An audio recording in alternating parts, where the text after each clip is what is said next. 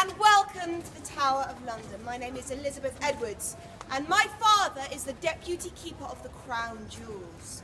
What that means is that the Tower of London is my home.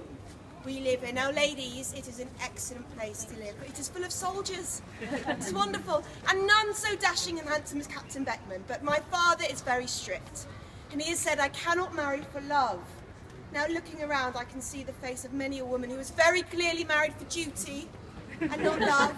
Such is our lot in 1671, is it not, ladies?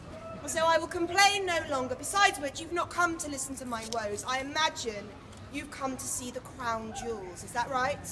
Yes. Now it is very vulgar to talk of money, but our King, Charles II, has spent £30,000 in remaking the new jewels. Now for the moment, we are having building work done here at the Tower of London.